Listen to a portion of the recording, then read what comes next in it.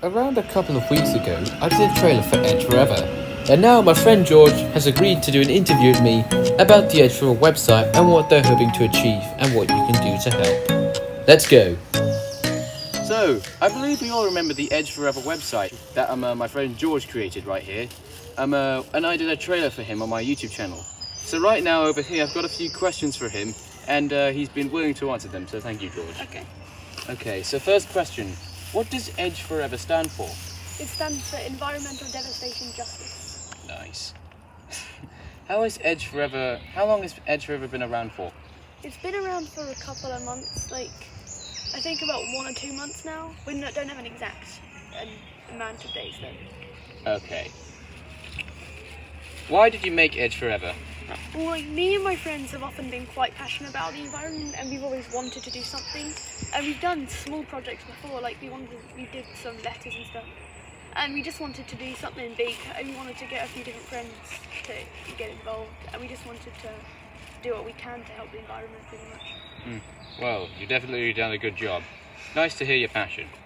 What are your goals with EDJ4? We do have a full list of goals on the website, but our main one is just to encourage others to care about the environment, and we also want to live sustainably ourselves, and we want to help we want to really focus on the local area, because we understand that we can't have a huge impact on the world, but we think we might be able to have an impact on our local areas, like this local nature reserve we're in now.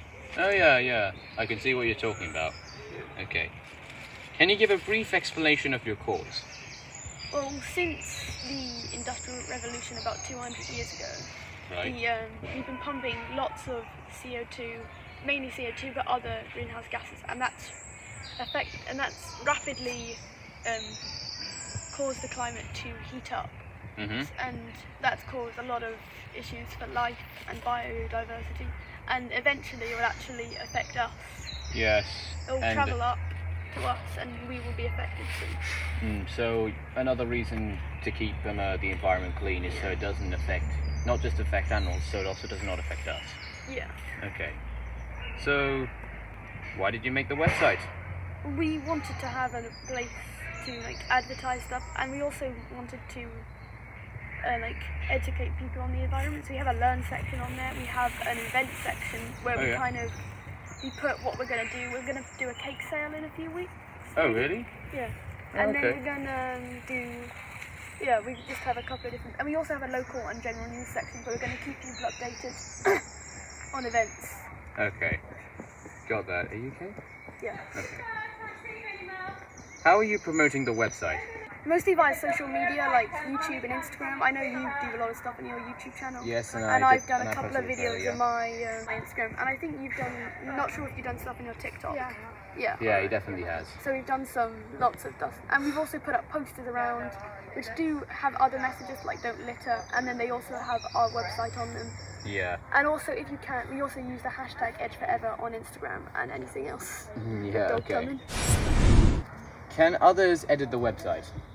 Unfortunately, no, because the software I use, Webador, you can't really.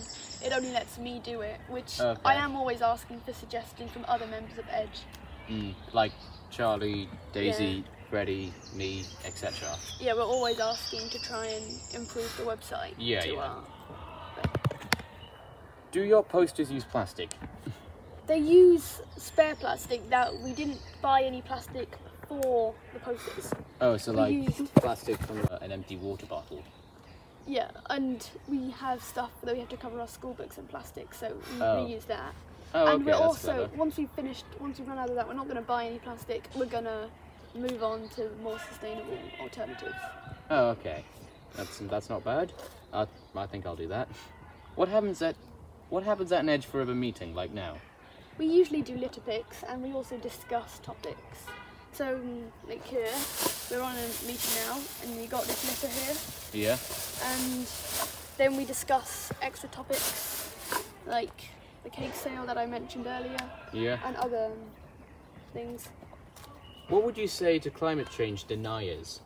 Well, luckily, they can be safely laughed at now, the same level as flat earthers. So they're not really too much of a threat to the environment as they were a couple of years ago. Oh, okay. So Luckily, these idiots can be laughed at now. Yeah, fair enough. Okay. Who do you think causes climate change? I don't think there is a single person responsible for causing climate change. Obviously, there are the CEOs of big oil companies like BP or Shell, but then they get their money from people. And if we don't, the change has to come from us first.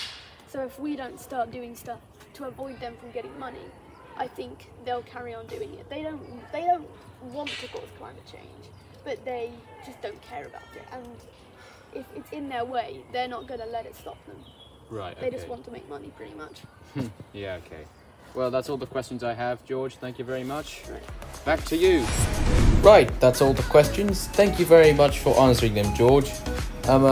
Do check out the Edge Forever website, link in description. Do follow Charlie and George. Their links to their Instagram and TikTok are in the description. So do like, do subscribe. More Edge Forever updates will be on the website as well as on the YouTube channel. So stay tuned and see you all next time. Take care everyone. Bye bye.